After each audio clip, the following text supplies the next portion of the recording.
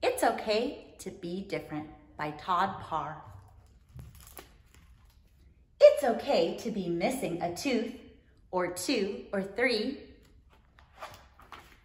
It's okay to need some help. And it's okay to have a different nose. It's okay to be a different color. And it's okay to have no hair.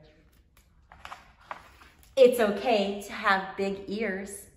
It's okay to have wheels. It's okay to be small, medium, large, or extra large. It's okay to wear glasses, and it's okay to talk about your feelings. It's okay to eat macaroni and cheese in the bathtub, and it's okay to say no to bad things. It's okay to come from a different place, and it's okay to be embarrassed. It's okay to come in last, and it's okay to dance by yourself. It's okay to have a pet worm. It's okay to be proud of yourself.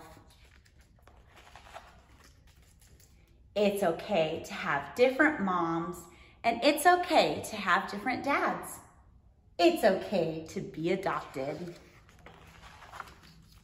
It's okay to have an invisible friend, and it's okay to do something nice for someone. It's okay to lose your mittens, and it's okay to get mad.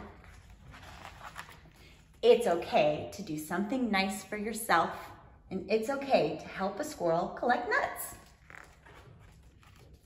It's okay to have different kinds of friends, and it's okay to make a wish. It's okay to be different. You are special and important just because of being who you are. Love, Todd. The end.